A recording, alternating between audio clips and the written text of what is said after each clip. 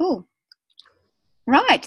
So thank you everyone for coming along. Tonight we're talking about raising balanced children naturally. And my name's Brenda Rogers. I'm the training manager with Young Living.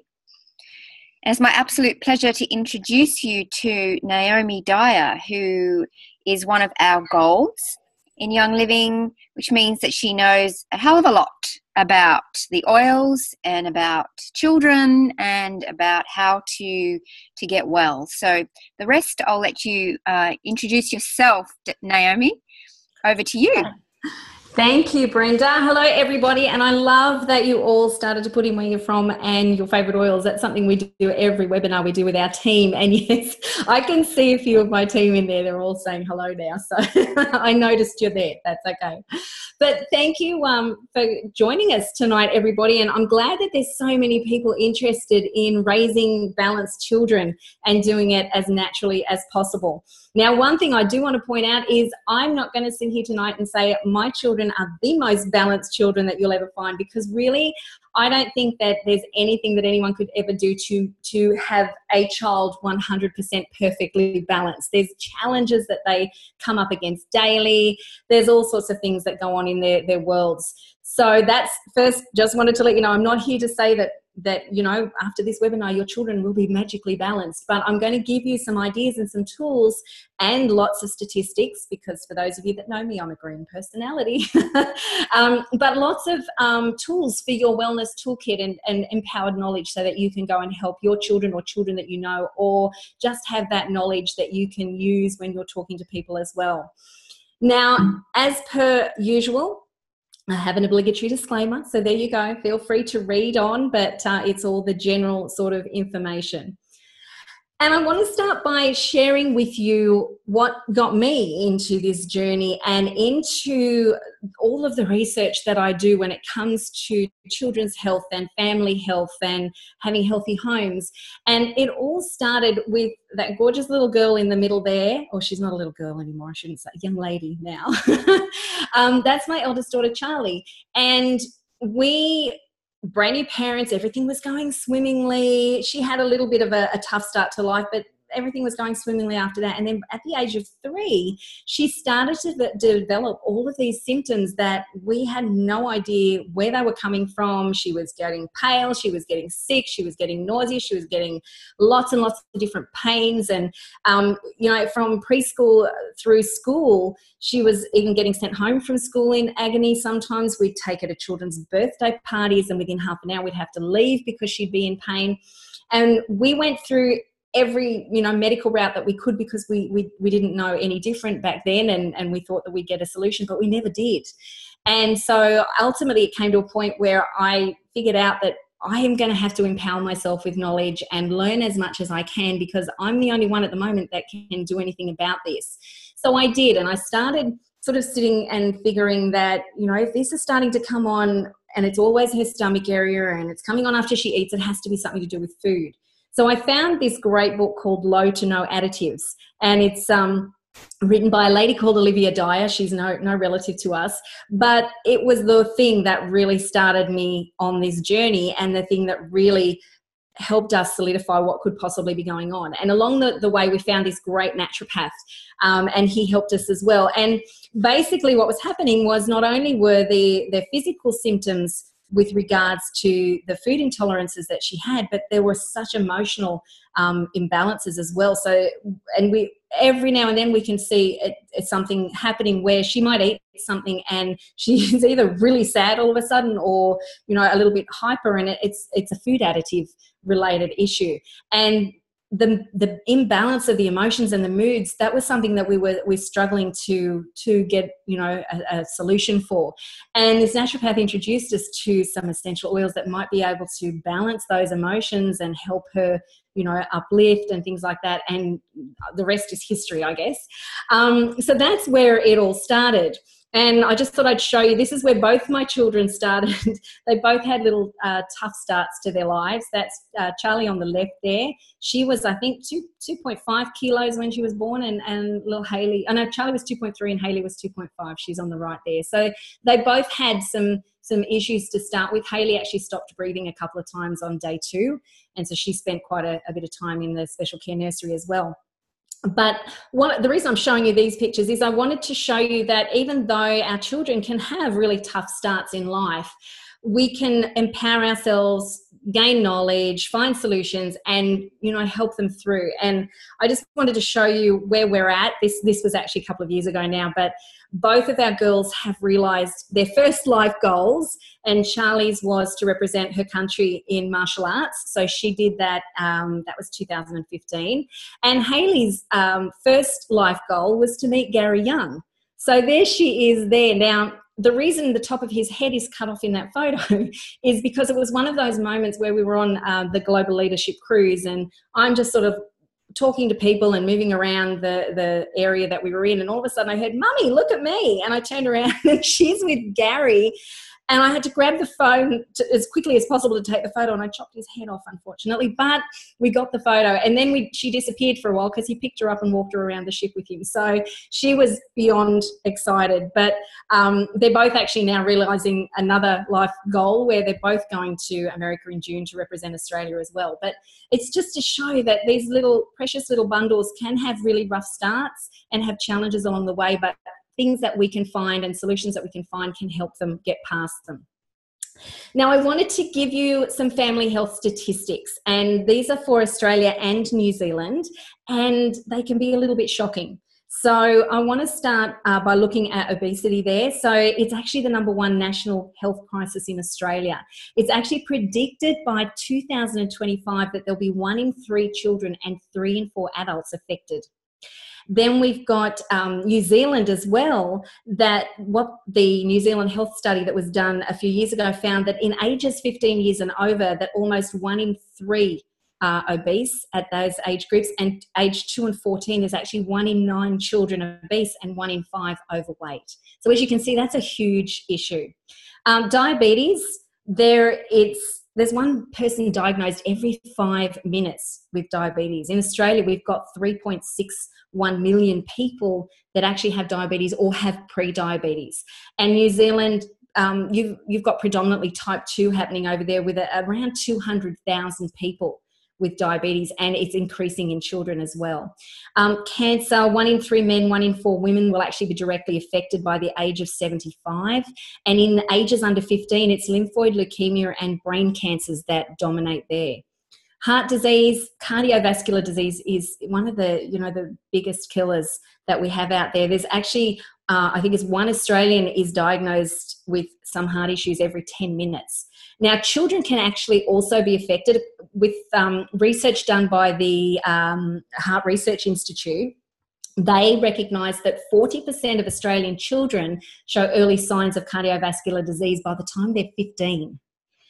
Asthma, increasing all over the world. 1 in 10 children, 1 in 9 children, 1 in 10 adults suffer from it. In New Zealand, it's 1 in 6 adults and 1 in 4 children. ADHD continues to rise. It's actually now regarded as a common condition amongst school children, and it's estimated that there's around 3 to 5 per 100 children are affected. Autism, in the early 1980s, it was 1 in 10,000. These days, it's 1 in 125 in Australia and 1 in 100 in New Zealand.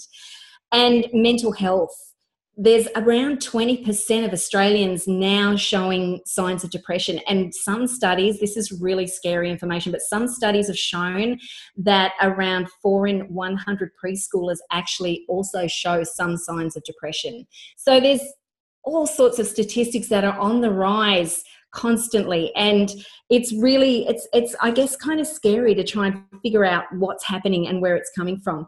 And there's another statistic that actually shows that 72% of our toxic load, so that's the toxins that we're exposed to. A lot of us think that it's the sprays out in the atmosphere, and it's the car exhaust fumes and the factory fumes and things like that. But there's some studies that actually show that 72% of that can come from your own home. Now, one more statistic I want to share with you that will, I don't know whether it'll shock a lot of you, but it certainly shocks a few when I do this live. Australians are spending up to 90% of their time indoors.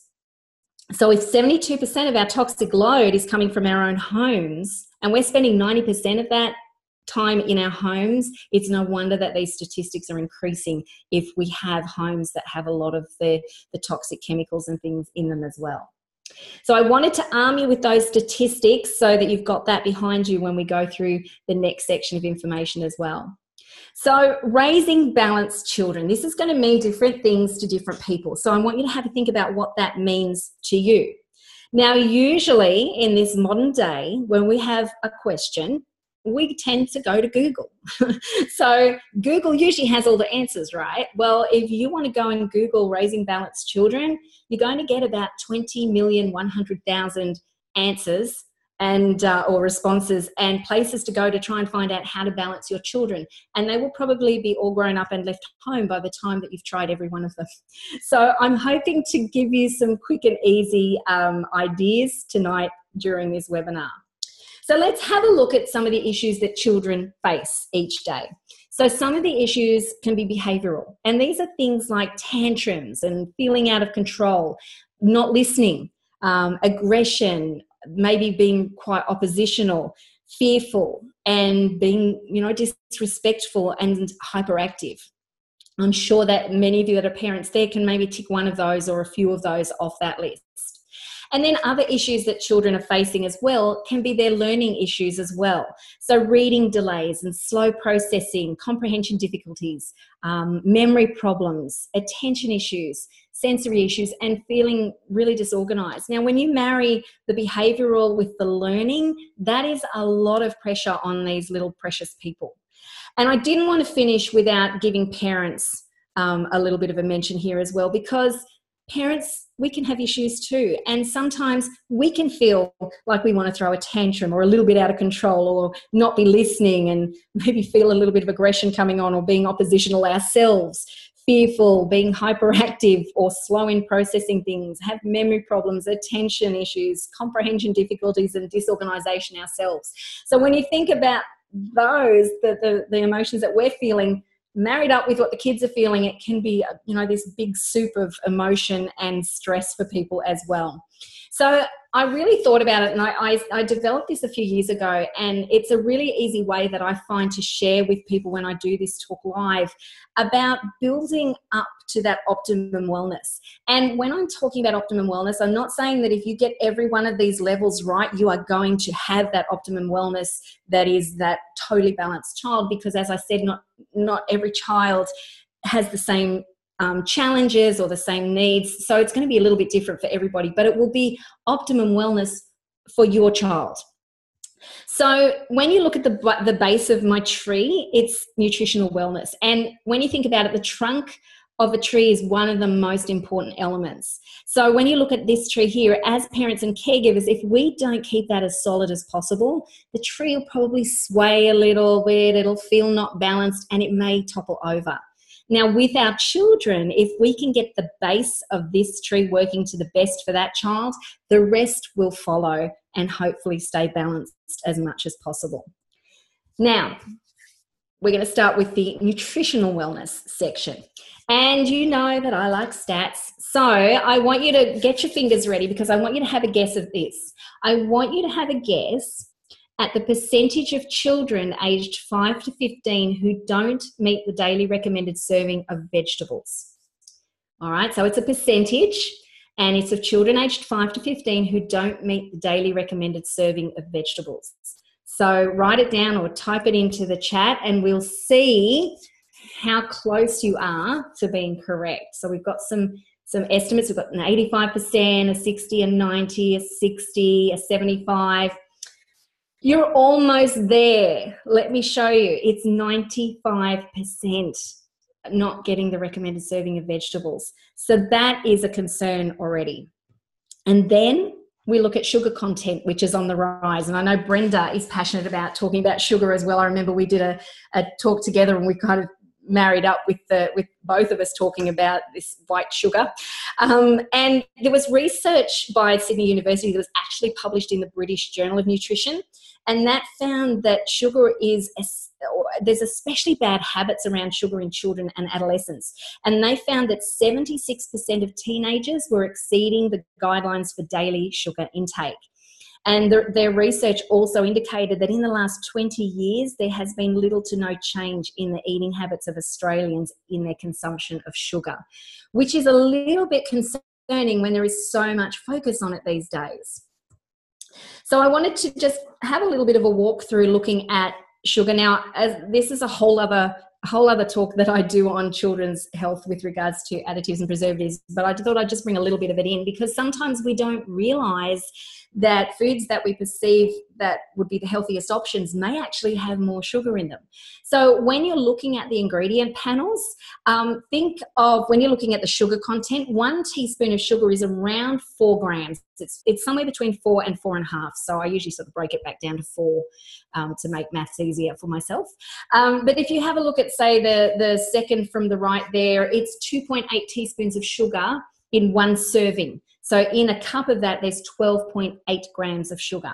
Now, if you look a couple over at what would be perceived to be the healthier option, probably on most of those, out of those, 4.6 teaspoons of sugar in that product there. So we really need to get a little bit more empowered in looking at ingredient labels as well. And I just want to give you a few more little ideas of what are in some of the products around. So if you look at this juice, there are 6.6 teaspoons of sugar in there, same as 3 tablespoons of Nutella. In this one, there might be some vitamin C in that one. And, you know, we all think, well, I know that I was brought up on that years and years ago, and it was probably a different formula back then anyway. But 6.4 teaspoons of sugar, it's almost the same as what is in that can of soda on the other side. And then we've got, sometimes, you know, we think we're making the best decisions, but 2 cherry ripes there are 12.7 teaspoons of sugar, and that drink is 13. So it's almost the same. And these juice boxes find themselves in plenty of children's lunch boxes, around 6 teaspoons of sugar in there, and, you know, almost the same, 6.5 in that soft drink there as well.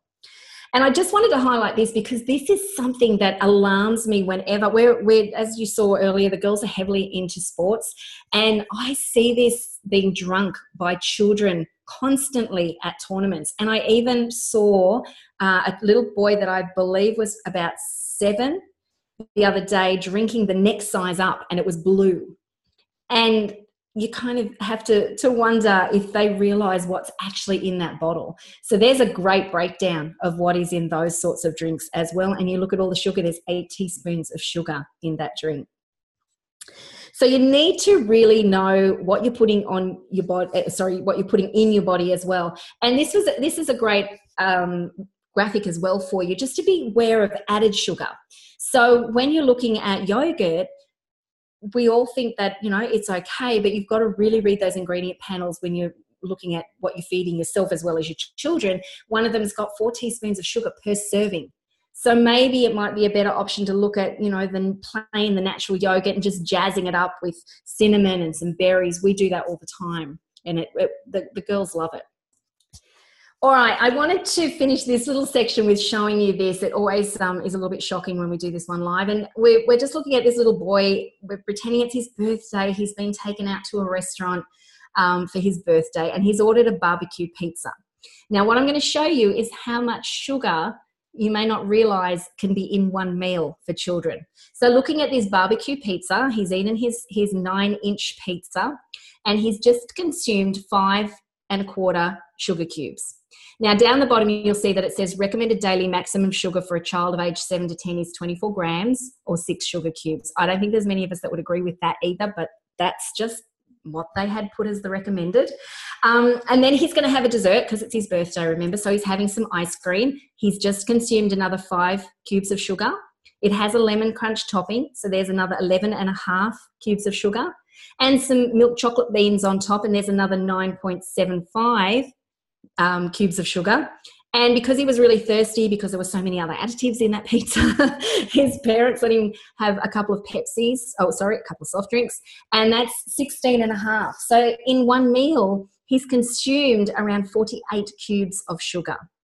And mum and dad probably didn't even realise, because a lot of times we just don't think about the hidden sugar in foods. Now, there's also been in the news lately some issues with regards to some of the ways that companies rate their products. So there's a health star rating. And you will have seen lately that unfortunately Nestle have had to buckle to pressure and put the correct star rating for their product on. What was happening was, when you have that product with skim milk, it gives it a 4.5 health star rating. Without the skim milk, it goes down to 1.5. So that just shows you as well, you still have to look at the ingredient labels, even if there's something like that on the front of the of the product. All right, now some people have even further challenges that they have to watch as well. And you know, there's so many children have food intolerances and food allergies these days. Now, a food allergy is a response by the body's immune system to a particular food, and it kind of interprets it as being toxic to the body. And symptoms can, you know, come on within 2 hours, and they're things like itchiness and rash and swelling. And sometimes it can be so severe that it's life-threatening. And I'm sure there's everyone's heard of that. And, you know, there's lots of schools that have these initiatives to not have certain foods in the schools as well. Food intolerances are a little bit different in that it doesn't actually specifically involve the immune system. It's basically an adverse reaction to a food. Again, the symptoms can be unpleasant, but in general, they're not usually life-threatening. Now, statistics show that 1 in 20 children have food allergies and 1 in 100 adults. And again, Australia is leading the way. We've got one of the highest allergy rates in the world, and it's a 50% increase since the late 1990s. So I'm sure, like me, a lot of these stats don't sit well with you. What is it about our country and, you know, New Zealand, when I did the health stats, you guys aren't that far behind. What is it about our food that is causing all these issues? And, you know, I guess for us, we all know how much care Gary and the team put into the soil that our plants for our essential oils are grown in. And it kind of baffles me sometimes that I never hear the same about the soils that a lot of our foods are grown in. So maybe that's a place to start. But when you do research and you start looking into the history and where the allergies have been pinpointed in the media as well, this has been in my presentation for a good few years now, and this dates back to 2011, where they were saying that Australian children had the highest recorded rate of food allergies in the world, and they were warning that the statistics could translate into a wave of chronic diseases. That was back in 2011, and the statistics are still increasing. Again, number of children hospitalised with potentially fatal food allergies is on the rise, new research finds in 2015, but we're still on the increase. So even though we're more aware of it, these issues are still increasing. Now, everybody knows, and I know Brenda knows, she's seen it as well, that I could talk for hours on food colorings and food additives and food preservatives. So I just thought I would talk about one here tonight so that you're not all with me until midnight. But there's a whole lot of additives and preservatives that I discovered along the way that we really had to eradicate from our homes. And I thought that we ate pretty well. And I thought I was feeding my children pretty well, but it was a lot of the hidden things and the numbers and the words that I didn't understand on the ingredient listings that were the problem for us.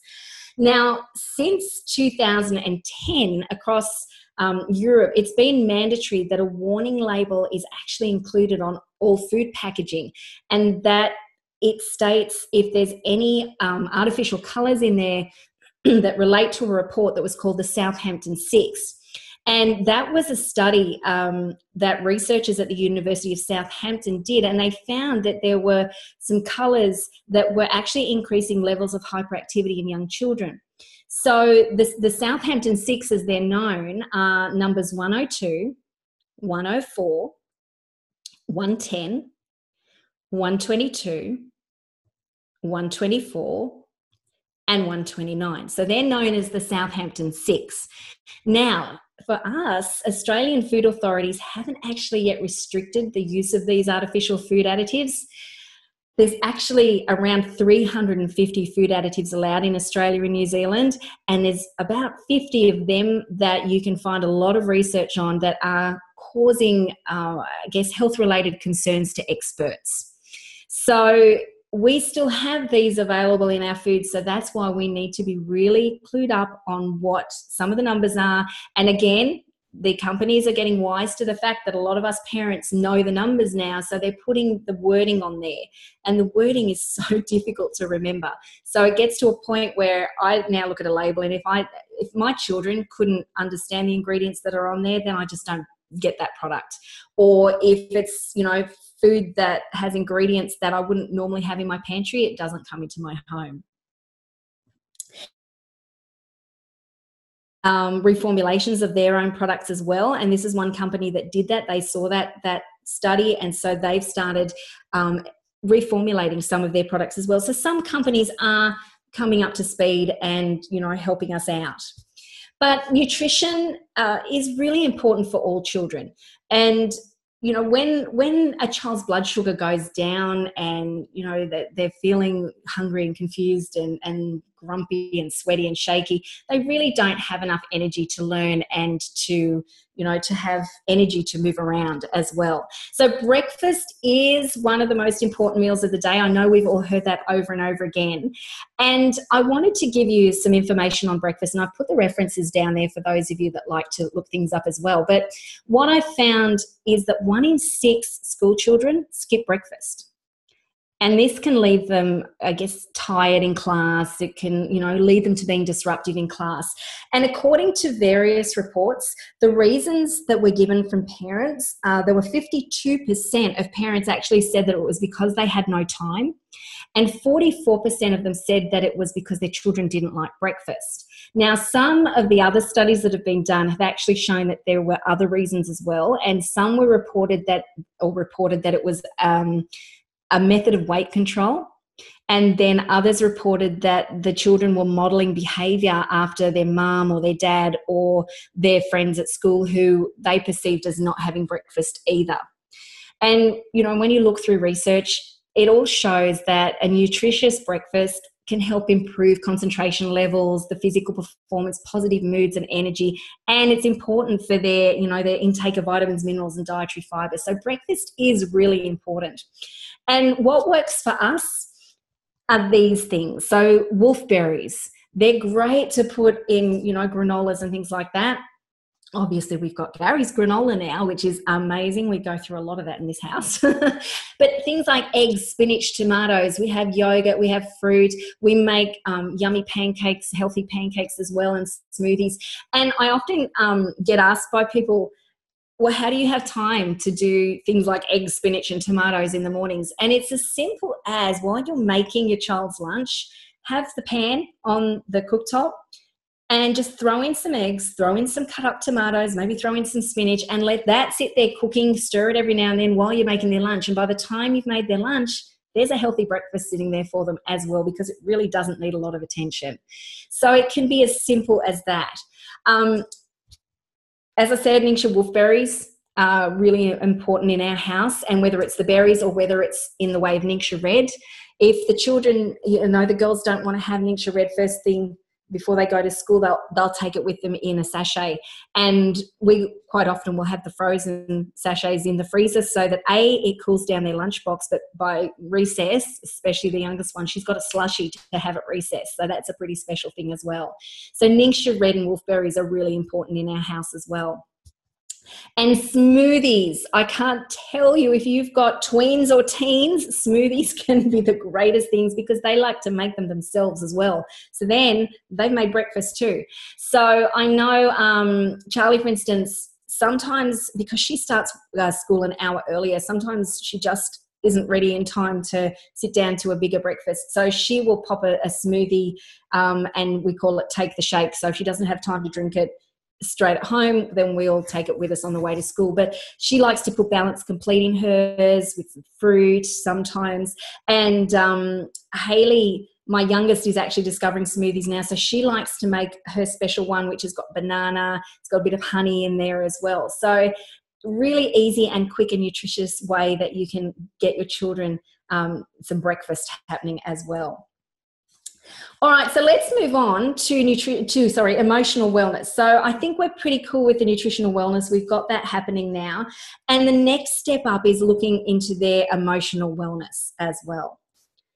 So these poor little cherubs go through all sorts of emotions daily, whether it's their own frustration at themselves, maybe their self-esteem has taken a plummet, maybe they're getting bullied at school and, you know, children are talking about them. It may be for the older ones, the pressure from, you know, some of them go from, you know, year 6 where it's just a little bit of homework to a lot of homework and assessments in high school. And some of them, you know, might have some pressure from home, hearing parents argue or issues that are happening at home. So there's lots of different places that emotions are being played with from different directions. So some practical ways that we can help them, and, you know, they're really easy things that a lot of us will probably know already, but sometimes it's nice to have a reminder. And, you know, one of them is just to love them, show them consistency in love and security, and that really builds on that self-esteem. And sometimes it's challenging them, encouraging them, but listening to them at the same time, being non-judgmental and, you know, listening in that way and understanding.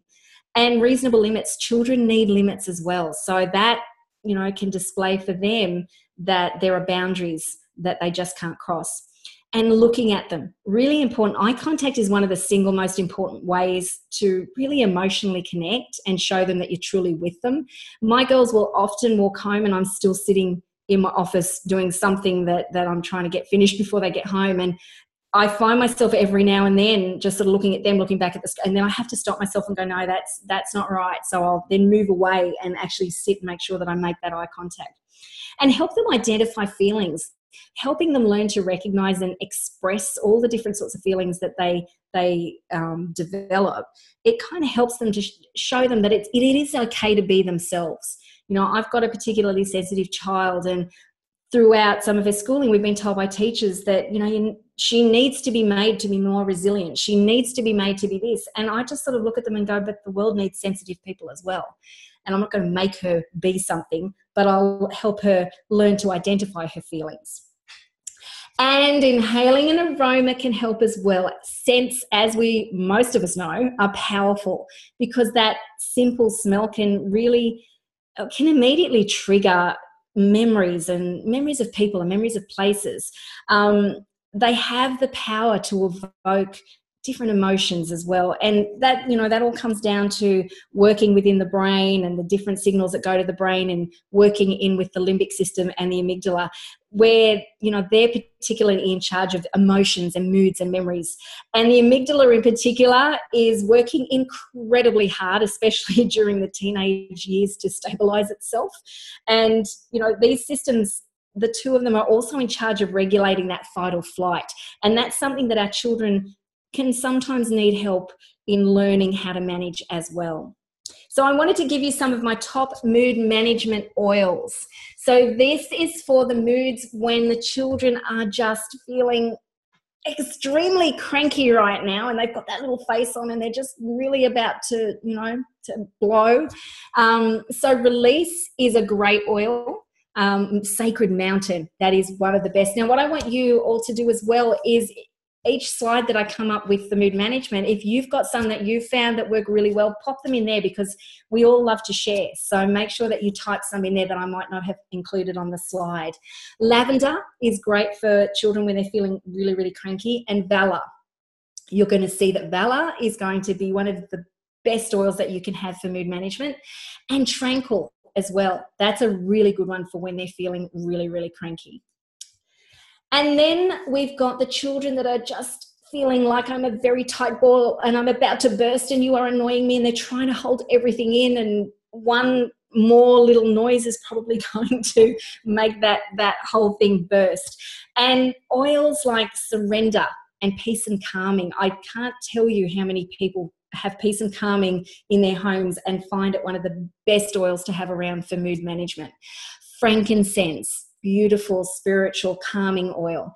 Orange, children really relate to orange, and it kind of invokes that feeling of it's okay to be a kid, because especially when they're growing up and they're getting older and they've got the pressures of the extra school and friends and that sort of thing, sometimes orange will just take them back to feeling like that little child again.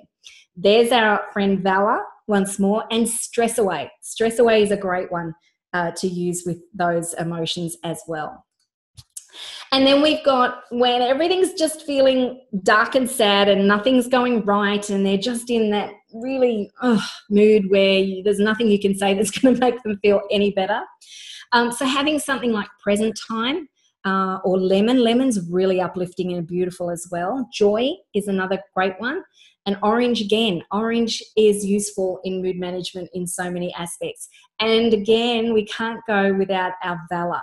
So you can see that Valor is going to be one of the best oils for you to have around for mood management.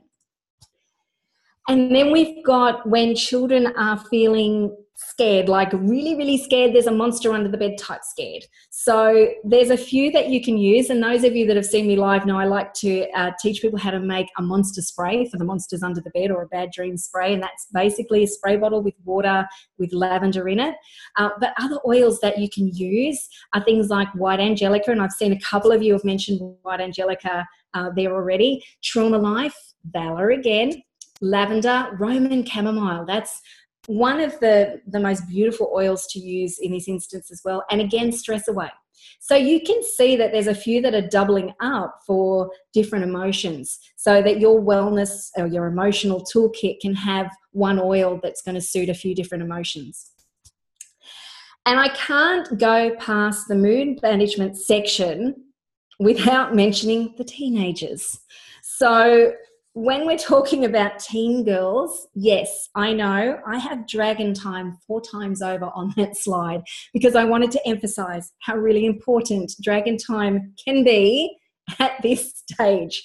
So dragon time is a great oil to have around for the teen girls, because they're usually standing there going, I'm over this, everyone hates me, I don't like anyone, I don't even know why I'm crying. So dragon time can be a great one for them. Again, there's Valor. What we've discovered too in our house is that the stress away bath bombs are very popular with our teen, and she just loves popping one of those into the bath. And one tip as being a parent of a teen, if for some reason you can't get any of those to calm them down, have one of these somewhere in the back of the cupboard, because I tell you, if you give a teen girl any sort of Savvy Minerals makeup, they forget anything and everything about the mood that they were in. So I found that that's a really good mood management tool as well. And the boys. Now, I don't have teen boys, so I have my information from some of my team that do. And apparently that you can be met with complete silence or a grumpy face or even grunting answers. So one of the best oils for them is Mister. And I can tell you it's really great for the slightly older boys as well. So the men in the house, make sure that you have some Mister happening as well. All right, we're going to move up the tree one more step, and we're going to look at physical wellness as well. Now, with physical wellness, there's 2 main areas to think about. And the first one is obviously physical activity, and that's sport and being active. And then there's their physical environment. So looking at some of the nasty toxins that might be in some of the products that we have around the house, such as household cleaners and shampoos and shower gels and things like that. Now, according to the source Raising Children, it's really essential for healthy growth and development that children participate in physical activity, because it helps, with strong bones and muscles. It helps them have a healthy heart, improves their coordination and their balance, and it helps them really to sleep well, to be relaxed, to concentrate better at school, and to get along with others as well, because sometimes, they're team sports. And with the little ones, it also helps them learn to share and take turns and cooperate, and feel like they belong to something as well. Now, I did some research when I put this together, and according to the Australian guidelines, it's recommended that at age 0 to 1, babies have some form of floor play every day. Excuse me. From the ages 1 to 5, it actually says that they should be physically active for at least 3 hours per day, but spread over the day, not like a 3-hour walk. We're talking different sorts of activity for 3 hours during that day. And for ages 5 to 18, they recommend that there's at least 1 hour of moderate to vigorous physical activity each day. Now, the moderate is activities that get your child sort of gently huffing and puffing, so maybe a quick walk. And vigorous is where they're really huffing and puffing a lot or really sweating. So they're things like running games or riding a bike really fast. And when we're looking at the toxic environment, we kind of know a lot about chemicals these days because it is out there, but things like lead, mercury, arsenic, pesticides and solvents, they're really those sorts of toxins that can interrupt their healthy brains. And there's chemicals under investigations as well, such as BPA and food additives and fluoride. So when we look at the numbers relating to these sorts of chemicals, the European Chemicals Agency estimates that there are more than 144,000 man-made chemicals in existence. And the US Department of Health states that there's around 2,000 new chemicals that are being released each year. Now, when you look at the UN Environment Program, they actually warn that most of these have never actually been screened for human health safety.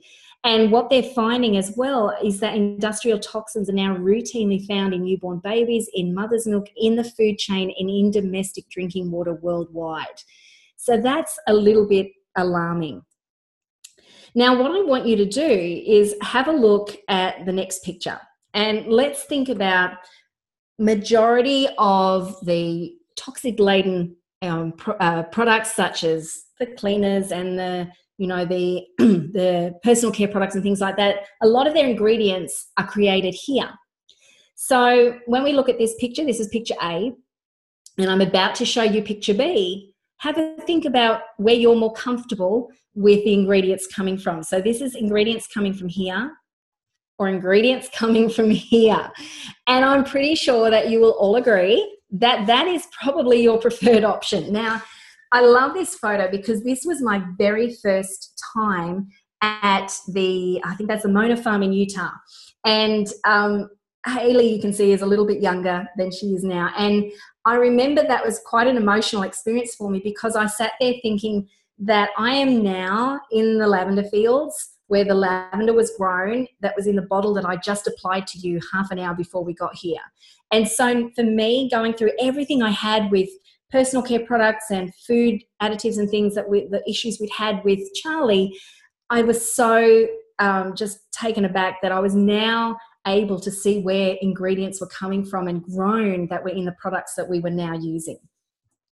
So I just thought I would quickly share with you what we do in our house now and the products that we use. So this is low tox living our way. And I can honestly tell you that every single product in that picture, excuse me, we use and we use constantly. There's, these household cleaners, I've got so many bottles of that around the house. The dish soap is used every single day. The sprays, the mouthwashes, the toothpaste, the foaming hand soap. I'm sure most of you have discovered that by now. That is unbelievable. But what an amazing way to be able to introduce somebody to living the way that we do. And that's our Healthy Homes PSK. And that's an amazing pack to be able to share with people. But to know that I can, even with that kit, I can mood manage because there's oils in there that I mentioned earlier that we can use for mood management as well as cleaning and all of the personal care products. And I don't need to read the ingredient labels anymore. So I'm saving so much time compared to what I used to do with having to research and read all these ingredient labels. And I'm saving so much money because, as you know, these products, because they're such top quality, we don't need to use anywhere near as much as the products we used to use. I don't anymore have to worry about you finding flavor enhancers in our food. And that was one thing I didn't know a lot about when I first started on this journey. I didn't realize how they sneak into different products and sauces and things that you can cook with. So what I have in my kitchen now are Mother Nature's flavor enhancers. So we use the culinary oils and we use the Young Living Cookbook all the time to make our meals from, because we know that they're going to be healthy and nutritious meals and that what we're flavoring them with is Mother Nature in our kitchen. And we have our kids' products as well. And what I particularly wanted to highlight with this slide is that when you think about it, we are all participating in creating a really beautiful low-tox future, starting from the youngest, because now we have that incredible seedlings range, and then we move them up to the Kids Sense range, and then we move them up to the regular products. So we are starting a low-tox, I guess, movement and revolution with our products now, starting at babies. So I think that we should be so incredibly grateful to Young Living and, you know, Gary and the team for providing us with this way of changing the world. So I wanted to show you as well that you can have amazing products for the teens as well, because we were talking about children and teens. And for us, I know my daughter, both my girls use the Art skincare. We go through a lot with the Savvy Minerals. Charlie just loves the Savvy Minerals. So she's got every sort of product in the range, and she plays with them, and she's teaching me things like foiling and baking and all sorts of things. So I know now that there are going to be so many mums, because we were always concerned about the fact that when they discover makeup, the only makeup that was around was so full of nasty toxic chemicals in there. Now we've got this range, and we're going to have so many mums that are going to be so much more comfortable, because the colours are subtle as well for the children, for the girls. And then there's, you know, the teen boys, there's bar soap, they start shaving eventually. So there's all these beautiful products for them as well. And then we move to the final little part of our tree, which is spiritual wellness. And this is really, really important. And it does mean different things to different people. So you may have religious beliefs, you may have spiritual beliefs. And I love this quote from Deepak Chopra. And he says that every child should feel that they are loved and lovable, that they are worthwhile in their parents' eyes, and that being a good person comes from within, and happiness and fulfillment are natural. And I just think that they're just beautiful words, and you know, there's so many beautiful ways that we can help children with their spiritual wellness these days. And one of the best is meditation. Now, there was actually a study that was performed at the National Therapies Research Unit at the Royal Hospital for Women in Sydney, and that showed a significant improvement in ADHD symptoms with children who were taught to meditate. The children actually reported that they had improved attention, and they felt a lot less hyperactive. And other side effects that the parents actually reported were that there were improved relationships between them and their children, and that their children looked like they had or felt like they had a better sense of self-esteem as well. Now, another quote from Deepak Chopra, he states that exposing our children to these ancient yet practical techniques could help them to cope better with stress and grow into living healthier lives. So different little techniques that you can use to start getting them meditating. And I remember when we started with Charlie a few years ago, it was really interesting to me that I kind of got her to lie down. We were in the nice relaxed position, but I was watching her and her hands just couldn't relax. They were constantly moving. And it took a fair while to get her to relax. So that for me was an indication of how tense her little body was back then. But some ideas, become the change yourself. Let them see you doing these things and meditating, and let them see that, if mum and dad or caregivers are doing it, that I can do that too. Practice silence. That's it. Maybe have a certain period of time. Maybe start with 5 minutes and 10 minutes, 15 minutes, where it's silent time. And I have to tell you, my husband gifted me a weekend meditation retreat at the temple in Wollongong, and I didn't realise, but as soon as we arrived, they put a badge on you that said Noble Silence, and that was it. You were not allowed to speak. And I was sitting there thinking, I'm never going to last a weekend with this, but I have to tell you, it was amazing. I absolutely loved it. Even when we were eating together, no one was allowed to talk to each other. It was amazing. With meditation, start short and simple, and maybe you could do it through yoga as well. I'm sure Brenda can maybe talk to us at the end a little bit about yoga for children. Visualization could be an idea. Massage. If you can't get them to sit still long enough, maybe give them a bit of a massage. And you could also look at making a special meditation space together. Make them feel part of that. And one thing that I love is this. It's the Ananda Kids app. and it's by Deepak Chopra's group. And the two that you can see on the screen, it's called My Light Shines Bright and Nature's Playground. They're actually free, so you can download it and have those two meditations for free. If you want more, you have to pay, but we've only ever used those two. And it's a great way to get the children to just sort of sit and have some quiet time with some beautiful music and some guided meditations there as well. And when we want to, we have the most amazing essential oils to use when we're meditating as well. So here's some of the favorites. I took some information from some people in my team that do a lot of meditating, things that I found that I like to diffuse when I'm meditating as well. We have so many. I couldn't fit enough of them on the screen. But some of the favorites that I found were Abundance, Awaken, and incidentally, that oil is my eldest daughter's favorite. She absolutely loves Awaken. So that could be another one to add to your list for teens as well. Believe, another beautiful oil. Clarity. Clarity was actually my first ever oil.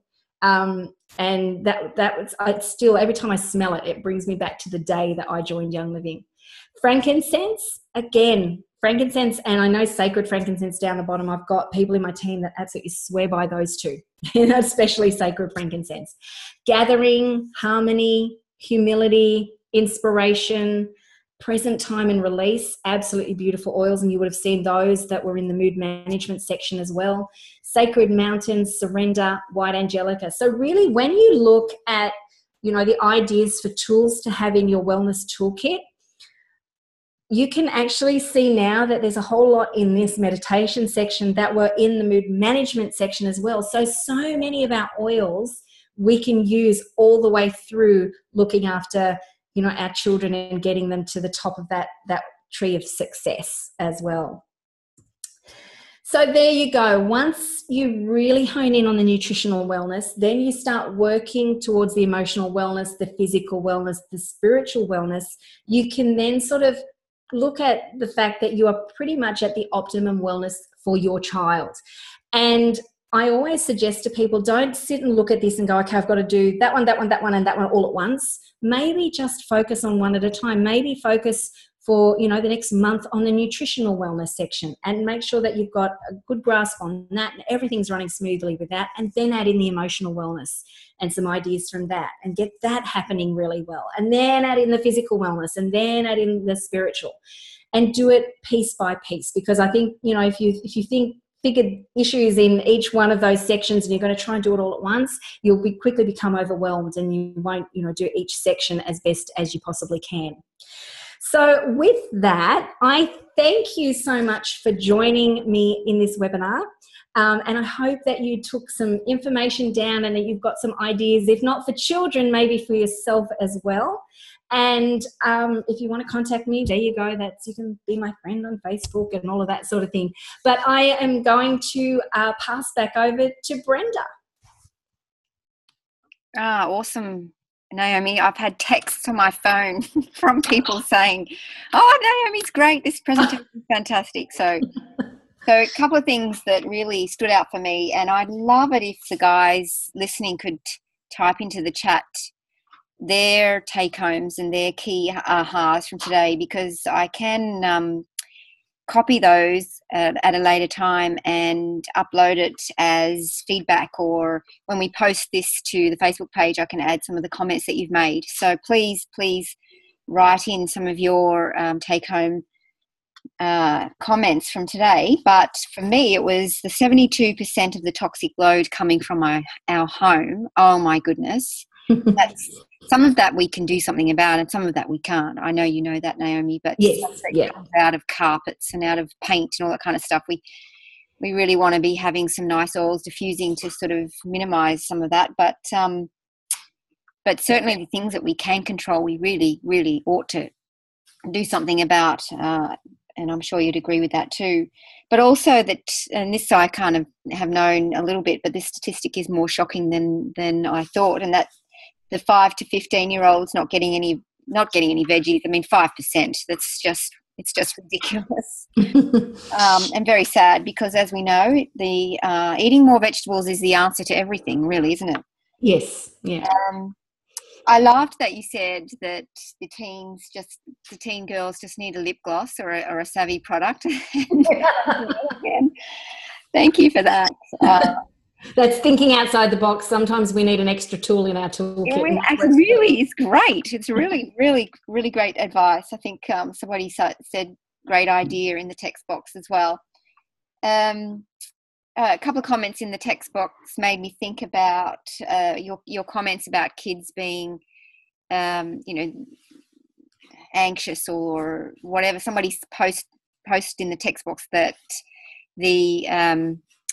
their heads are full, and I wonder if technology has something to do with that. And right up to the last minute before bed, they're still watching their iPad or their phone or something. And so that's maybe something that in the future we need to. Yes, there's lots of research on that as well. It's a huge issue. Yeah, not to mention the electromagnetic frequencies. Yes.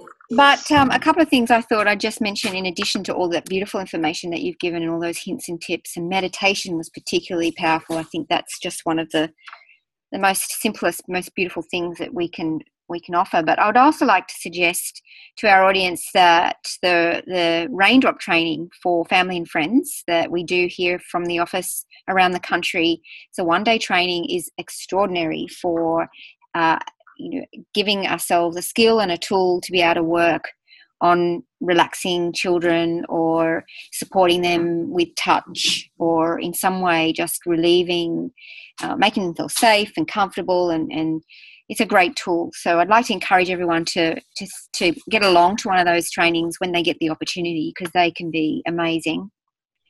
And also, as I mentioned before we started recording, just for those of you who are listening to this recording, and for those who are on the call itself, if you're listening before July 2018, we do have the balance retreats coming up where the kids can't come along, but the parents can come along and learn a little bit more about that yoga that you talked about, and also meditation and ways to balance yourself in your everyday life. So please keep an eye out for that as well.